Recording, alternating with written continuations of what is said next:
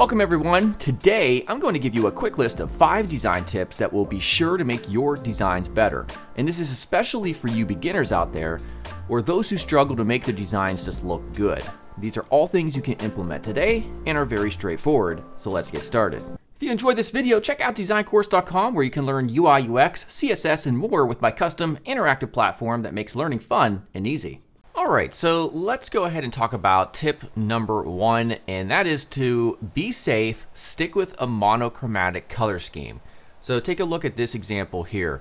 You see that we have quite a bit of color actually. We have this blue in the background with 2 different shades. We also have this greenish, kind of this yellowish here, and then also this pink/purple color right here. And you know, this is pretty involved with color.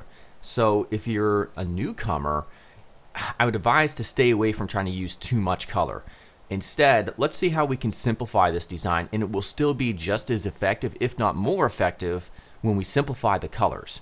So first we'll go ahead and take the background and get rid of the color there. Now there is some slight color worked into this background, even though it looks gray, but we've simplified it because we no longer have 2 different containers. So we're going from this to this. Next up, let's go ahead and simply remove the blobs behind the icons. Those are completely just an aesthetic choice. We don't need them.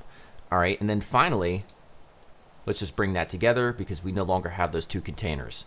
So we're going from this, which is a lot of color, to this. And this is actually the design that I'm using in the final stages. This is a design, just a component or portion of the landing page for my wife's business. So this is the one I'm using. It doesn't mean just because you don't have as much color that it's not as good. And also, when I say monochromatic, it doesn't just mean black and white, kind of like you see here. It just means really one color. White and black are just values. So this here would also be considered monochromatic, simply because we have one color that we're sticking with. So that's a great way to simplify your colors and to be safe, is to stick with monochromatic color schemes. Now, next up, try to limit your use of strange fonts. I know you have so many different fonts you have access to when you're looking at the font drop-down menus of your different design software. There's literally like hundreds upon hundreds, if not thousands.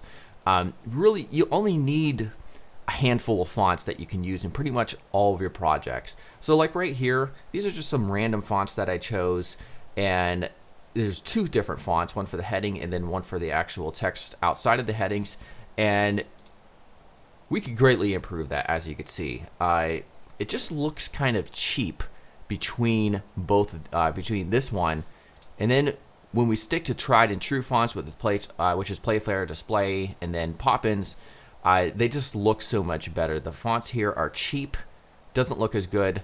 Stick to those good fonts. And those good fonts, by the way, here's just a list of 5 sans serif fonts right here. These are the names of each one of them.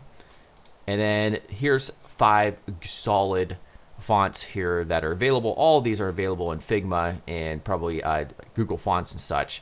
Here's good serif fonts as well.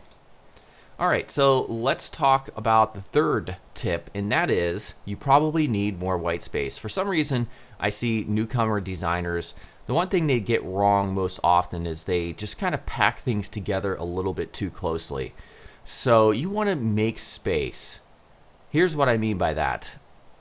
Now, if we look at the before in the nav, between these elements right here, you'll see they're real close together. Not much space between them.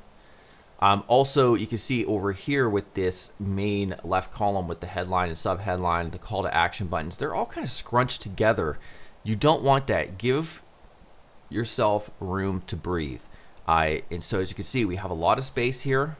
And so we're making use of the space, which is one of those things that I see newcomer designers not doing very well. Make use of your available space. Separate things out with good white space.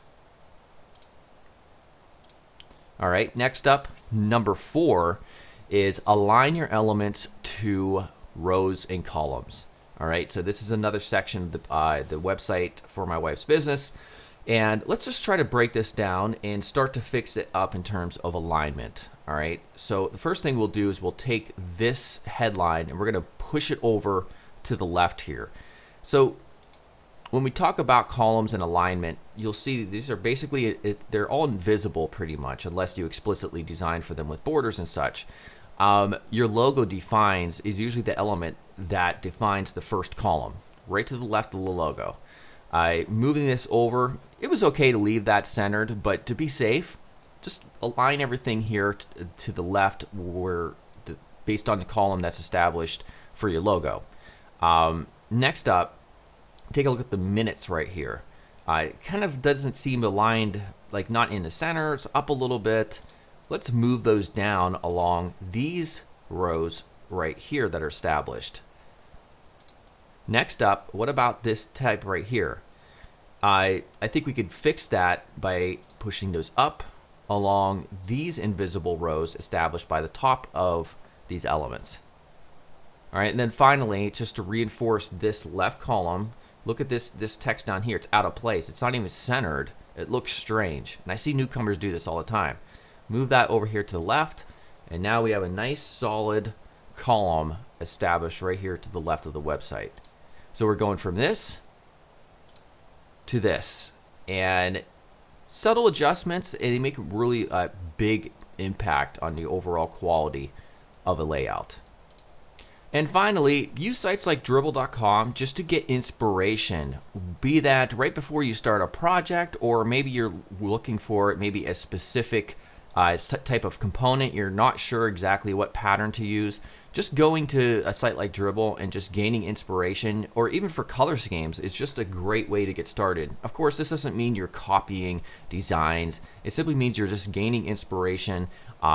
Visualizing and viewing other designs might spark your own creative ideas. You can put your own twists on them, and I find that isn't even helpful for myself at times. I don't do it every single time because I've been doing this for so long, but when you're starting out, really, you need to be a sponge. You need to take in everything, and a part of that is just gaining inspiration and being willing to gaining inspiration. Not everything has to come 100% from your own mind. So think about that.